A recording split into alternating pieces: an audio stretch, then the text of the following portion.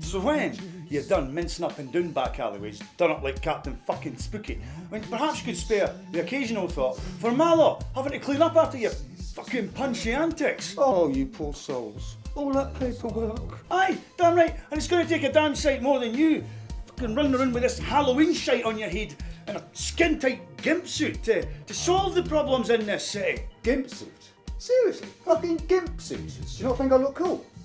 What the fuck? You look like a gargoyle's bell end. That doesn't even make any sense, Stephen. That's beyond all fucking rational fucking... No, it does. It does. It makes perfect sense, right? Perfect sense. And if you would just scrape the mushrooms out your ears, you might actually learn a thing or two. Oh, fuck. Steve, Christ, mate. Please, enough. Enough with the fucking random drivel, mate. Fucking... When you fucking get like this, right? I could have a more rational conversation with one of my feet, Stephen.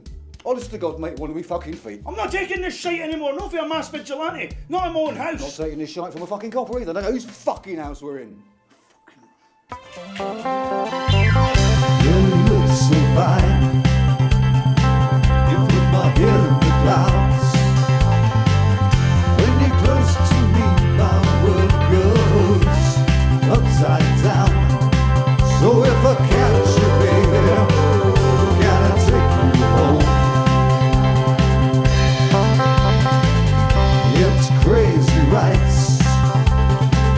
My feelings never wrong. You're my dream girl, baby, my baby doll. Don't you doubt me, baby, I'll never let you drown. If the skies fall grey, there's no night or day, I'll keep you warm and safe, baby, I'm here to stay.